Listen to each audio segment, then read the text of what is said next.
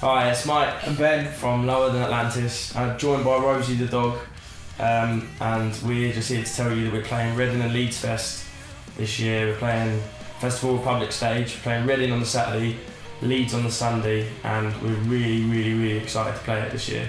You went to Leeds, didn't you? I went to Leeds in 2004.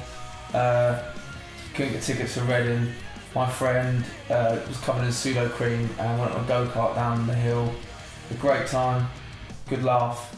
I just got my GCSE results as well, so it was a little celebration for my terrible results, but yeah, it was good fun. I went to Reading in 2006 and I didn't actually have a ticket and I jumped over the fence, so I think the less said about that the better. But Reading and Leeds Fest are definitely up there on the bucket list of things you want to do when you're in a UK band.